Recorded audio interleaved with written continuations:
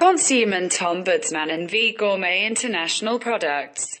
Swedish law prevented alcohol advertising in magazines except in periodicals aimed at traders, e.g. bar owners.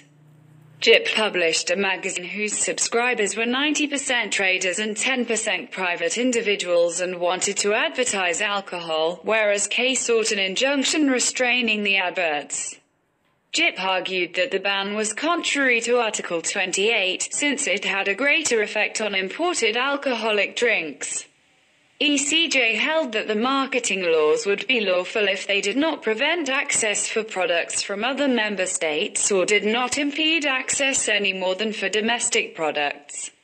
In this case, the absence of advertising prevented foreign products from achieving recognition, brand awareness when compared to domestic products, and thus constituted obstacle to the free movement of goods within the meaning of Article 28.